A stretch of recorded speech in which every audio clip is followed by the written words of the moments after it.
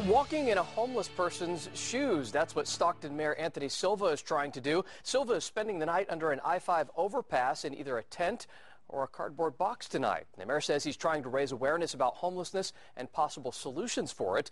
Nicole Comstock caught up with the mayor today. Communities have to step up and come up with answers and solutions on their own. And for Mayor Anthony Silva, the answer to Stockton's homelessness problem sits inside this cardboard box. And obviously in one night you're not going to be able to determine that, but I think it's a start in the right direction. Mayor Silva is temporarily housing with the homeless, sleeping in this box under a freeway overpass to feel what it feels to have nothing else. I thought I would come out here for a night and spend the night with the homeless to see what it is that they go through. I lived out here for about 6 months now. The boss took a wrong turn and went belly up. So now Tim Barfield is living in a makeshift tent, his home for now. Are you here with your family or are you here by yourself? Me and my lady, baby, on the way. Expecting a baby?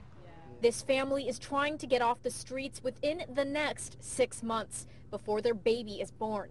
They're only two of what Mayor Anthony Silva estimates to be between 14 to 16,000 people living on the streets in Stockton.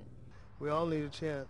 Mayor Silva thinks they'd have a better chance with more resources. First, he's trying to find out what it is they need most. It's about giving them hope that there is a light at the end of the tunnel, and that's why I'm out here, to give them that hope.